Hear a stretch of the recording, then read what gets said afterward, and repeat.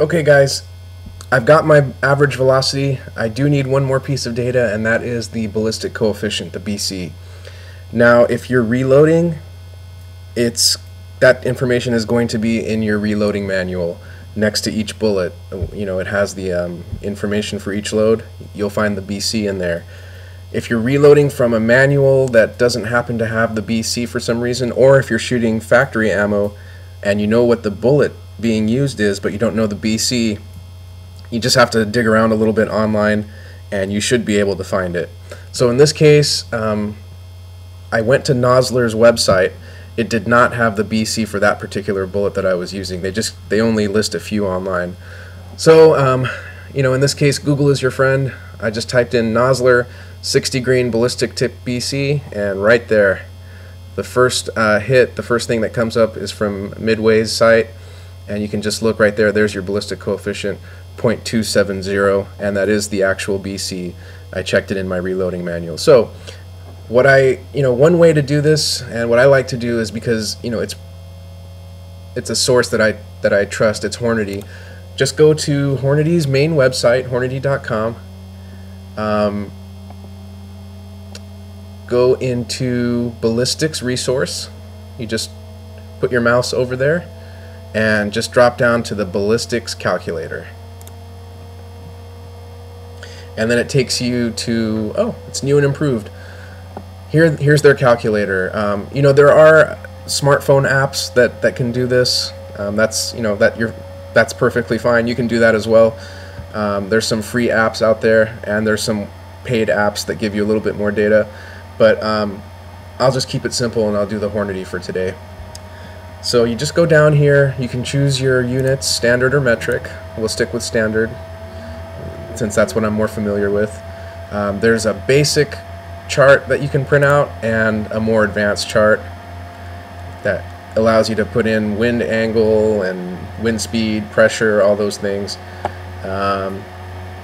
It's probably going to be more accurate if you have as much of this information as possible, but just for the sake of simplicity, we'll go to the basic format, and I'll type in my description, 0.223 rem. We know our ballistic coefficient is 0.270. We know our velocity for our rifle is 2893 feet per second. We know the bullet weighs 60 grains. And here is where you decide how far out you want to make the chart for. Now, the range that I go to, there are targets out to 600 yards, but you're welcome. See, it shows you here, you can go all the way out to 2,000 yards if you want, if you're shooting something like a 338 Lapua or something like that, 50 BMG. Anyways, I'll just stick to 600 because that's all that my range goes out to. You can choose the interval, every 100 yards for a data point, 50, 150, whatever you want. I think I'll just make it for 100 yards so the chart doesn't get too cluttered. And here's where you decide what your zero-in range is going to be. I usually zero my rifles at 100 yards since I don't hunt. Some of you guys that hunt like to zero the rifles at 200.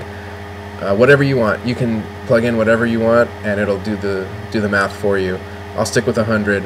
The sight height, 1.5 inches is kind of like the standard, so I'm just going to leave that. And let's go ahead and see what it does.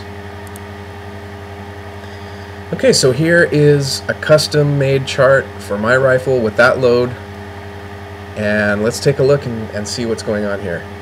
Okay, so here's all our information. This is the stuff that we inputted. If you chose the advanced functions, you could put in some of this stuff yourself, but anyways, at 100 yards the velocity is dropped down to 2,555 feet per second, and it's nice, it also gives you the energy in foot-pounds. And we zeroed at 100, so that's correct. And now you can see the drop per every 100 yards. At 200 yards, it drops about 4 inches, 14.7 at 300, and so on and so forth. And this is also nice because it tells you exactly what to dial in on your scope. If you have a scope that's calibrated in MOAs, you can just dial in 1.8, you know, probably just dial in 2, 4.7, and instead of guessing with holding over and Kentucky windage, you can dial it in precisely, and you know, you should be right on target theoretically. If you have a mil dot scope, no problem. It gives you the come up in mils as well, so it's very nice. Now here's the nice part. You can view it as a condensed form. Let's see the cheat sheet. You know, nice and simple, no clutter. And what you can also do is print it out. I'll show you what that looks like. And it prints this nice little chart for you. You can print the cheat sheet or the full thing. If you want, you can laminate it, stick it to the buttstock of your rifle, or just print it out and keep it right there next to you at the range. So yeah,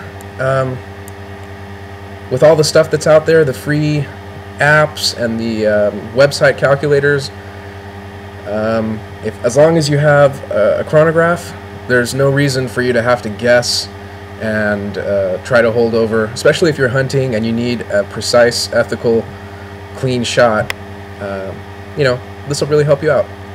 Anyways, guys, I hope this was helpful for you. For you guys that are into the precision, this is a good starting point. Like I said before, there is more advanced, accurate software out there, but it's not free. So I just wanted to show you some ideas on generating a custom-made drop chart, for your load out of your particular rifle without basically spending a penny. Let me know what you think. I hope this was helpful, and hope you guys have a great weekend. And I'll see you guys soon.